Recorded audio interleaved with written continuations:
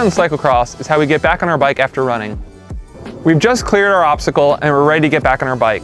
At this point, we're still maybe pressing down on the top tube with our dominant hand, keeping the bike from bouncing around.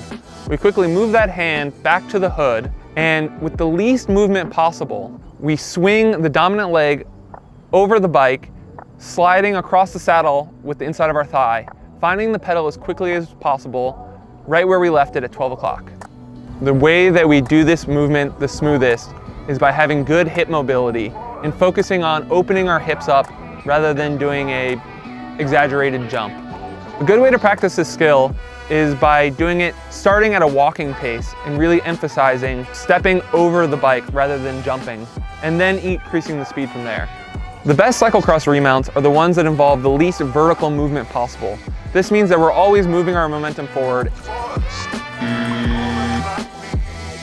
less like somebody's going to dunk a basketball and more like somebody running the hurdles.